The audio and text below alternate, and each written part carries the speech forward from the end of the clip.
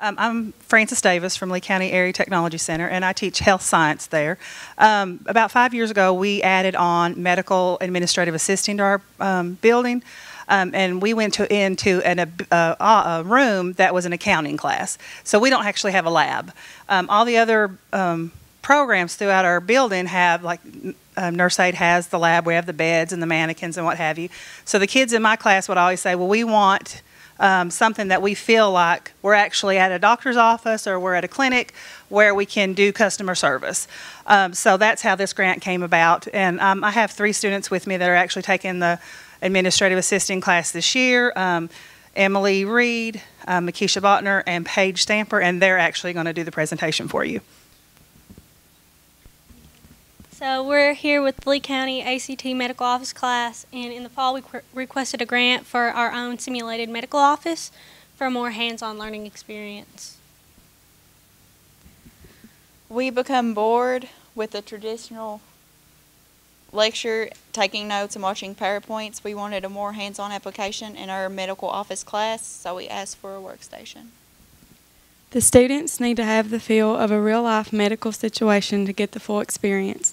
So it's just like a coach will tell you, you play how you practice. Most work done by the medical administrative assistant are completed at a reception-like area in a medical facility. By adding the simulated office area, we get a more true-life, in-depth experience than just sitting in a classroom. We get to experience what a receptionist might do in a day-to-day office and the kind of work they may do. This project may not only help us in medical administrative assisting, but will also help the other programs throughout the building. All programs have a component of customer service attached, whether discussing blueprints with a client, selling parts for a car, or checking a patient in to see a doctor. So why not have something that other programs can access as well, such as a movable design or building in a common room to allow access to all students? Like our PowerPoint says, we want a movable office. That's what we got. Our carpentry class put it on wheels, so if another class wanted to use it, it's very easy to move around, very versatile to take from room to room. We are a small school and are limited on space. We wanted a type of office that you can easily move or fold up. Our office is on wheels, so it could be moved throughout the building.